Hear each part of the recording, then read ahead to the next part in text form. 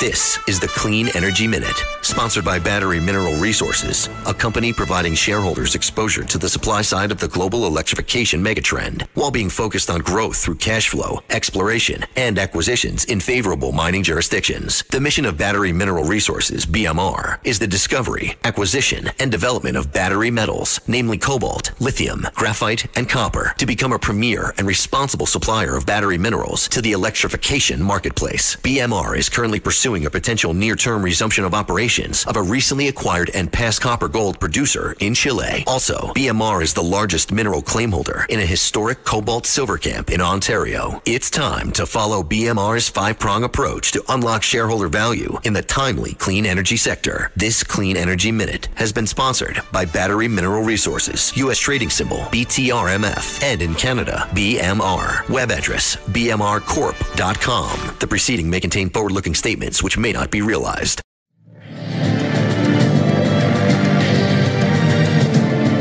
This is CBS Eye on the World. I'm John Batchelor. Copper and civilization. You want to know how we're doing in the recovery from the pandemic? You watch the commodity copper price. Where does copper come from? In one place, most important, is Chile, the sovereign country of Chile, which I'm told is so rich in natural resources that if you kick a rock, you'll make money. I welcome someone who's helping recover copper, recover civilization, Martin Kostuik. He is the CEO of Battery Mineral Resources, aka BMR, traded in New York as BTRMF, traded in Canada as BMR. There's an exciting video I recommend to everybody to see what we're about to describe, how copper is made. The video is at bmrcorp.com. Martin, this is exciting to me because your drone video is genius. You take me to a copper mine that has been in the hands of major copper firms these last years, but now is coming back online in Chile, and you're making copper again as civilization demands it. So take me to the mine at Punitaqui, Chile, and what it is that you're presenting in this video. What do I see? Good evening to you, Martin.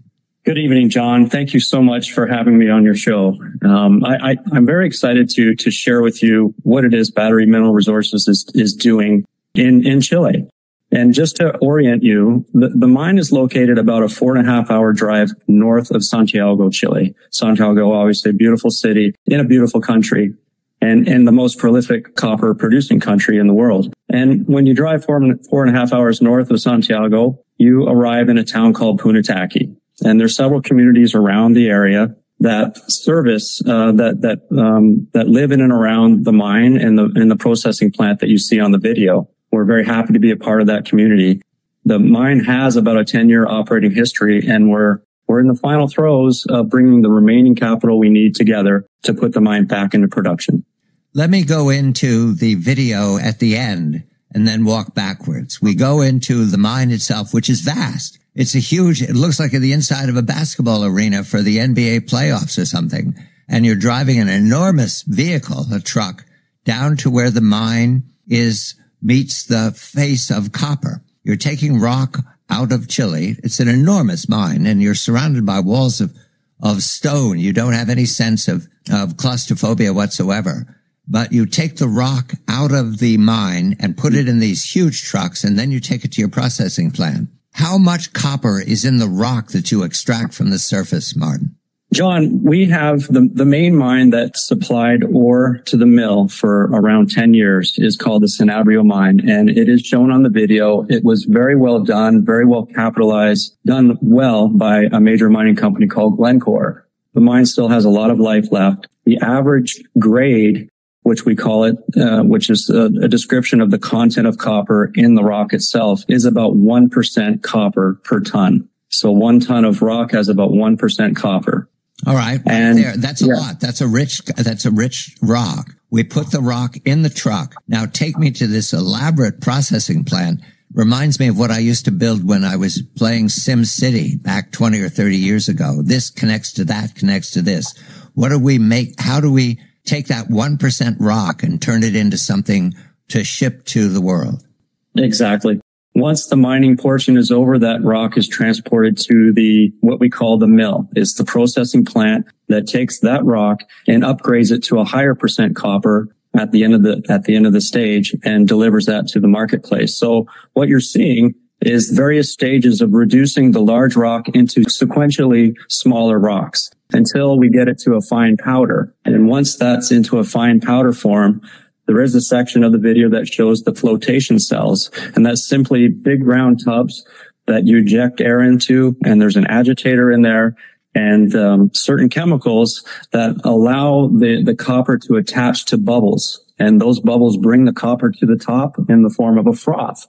That froth is then taken and it's dried out. And by the time we dry it out and put it in trucks to ship to the refineries overseas, that is in the form of about 26% copper. So you go from 1% to 26%, this elaborate machinery. It really reminds me of a science fiction extraction from an asteroid. I knew it was Chile, and I knew it, and everybody walking around was human, but I could have believed that it was androids operating on this. It's an enormous construction as well in this vast area of Chile, mountainous with no trees that I could see on the rock face, just a severe land like a high desert. Is that what it's like living there, Martin? You know, we should probably give a little different perspective of the video because you wouldn't believe it, but we're only about an hour's drive from the coast. So we're about 600 meters above sea level in an area that's a very prolific wine growing region, believe it or not. So it is very arid. But like a lot of wine growing regions, they irrigate and it's just the soil and temperature conditions are perfect. So they grow wine grapes and also pisco grapes, which is the national, I guess you would say, whiskey of Chile. So it's amazing. So we have roads, we have power, we have water infrastructure, and of course, a ready and willing workforce. Let's look at the timeline. Glencore had it, then there was a company from China that have it, now you have it. What is the timeline into getting that 26% copper loaded on the ships and headed to civilization? John, if we're successful with sticking with our own internal goals and the goals that I've relayed to shareholders, we hope to be financed for the to bring the remainder of the capital we need to put it into production by the end of March. And if that's the case, then we will be immediately starting mining, and about 4 months later in July, August, we will start producing copper from the processing plant. And from there on, it's ramping up to full run rate of about 25 million pounds of copper a year. It strikes me that Santiago is very pleased with you. Do you have good conversations with the government about what you're doing, bringing back prosperity to this region? John, we've had nothing but great feedback and great working relationships with the regulators, other people within the industry, suppliers. It's just amazing. Santiago is a very vibrant city. Copper is a big part of the economy down there. And both Santiago and locally, it's been very encouraging. It's an excellent place to work. And the workforce was there for 10 years, and then there was no mine operating. Is the workforce coming back? These are artisans. They're big-shouldered artisans, I could see, but they seem very confident. Absolutely. There's, of course, the mine has technical people and laborers and specialists and all kinds of employees. And with the fact that it did operate for about 10 years, it closed down in April of 2020. We actually have a list of everybody that worked there, and we've been getting in touch with people. They're very excited with the prospect of being able to come back home and work and go home every night. And that's it. That's as simple as that. They're very excited. And the copper process itself, you have a history that you can help me. 10, 50, 100 years ago, would there have been anything at the scale of what I'm witnessing on that video? Is this all 21st century invention, Martin? Copper mining has been in Chile for, thousands of years, but always at a very small scale. And, something like this is quite modern. It's new. Chile came of age because of copper mining and other things. It's not the only, part of their GDP, but it's a big part, really in the 1980s, John. And it's become a very successful country, and copper's been a big part of it.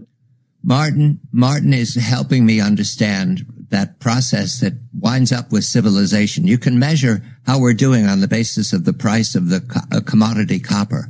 The company is BMR, Battery Mineral Resources. Martin Kostuik is the CEO. BMR Corp BMR.com is the website to enjoy the video. You want to know why we live so successfully? It begins with copper. I'm John Batchelor. You're listening to CBS Eye on the World with John Batchelor.